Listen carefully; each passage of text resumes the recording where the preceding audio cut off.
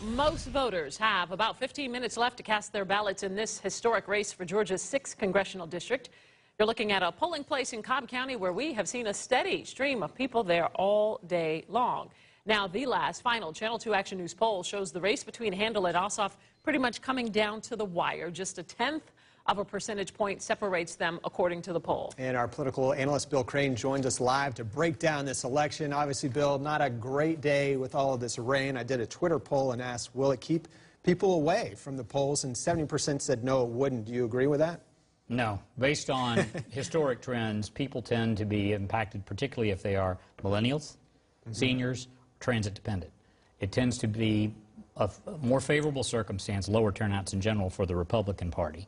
And Democrats have more assistance in organized getting to the polls. And so when you have disruption like bad weather, I live in DeKalb County, though not in the 6th District.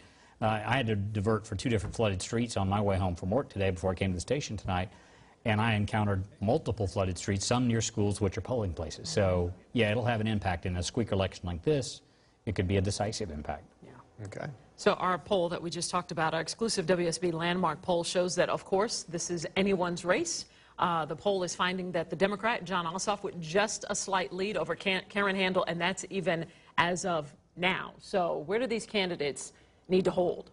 Jon Ossoff got 58% of the vote in DeKalb County. He needs to hold or better that tonight.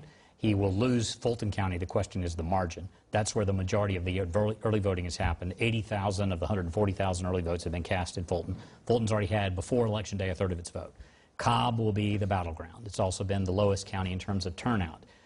If Jon Ossoff can hold 45% or more of that vote, he essentially takes it tonight. If he's below 43%, it's a night for smiles for Karen Handel. Real quickly, we've all been taking bets. What time do you think this will be over?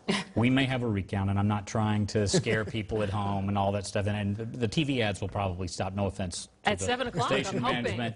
But there may be a recount because Georgia law allows for the loser, if the percentage of margin between them is less than a full percentage point, a free state pays for it recount. So we may not know tonight. But I would say guessing, we'll be waiting on North Fulton, 10:30, 10:45 tonight. All right.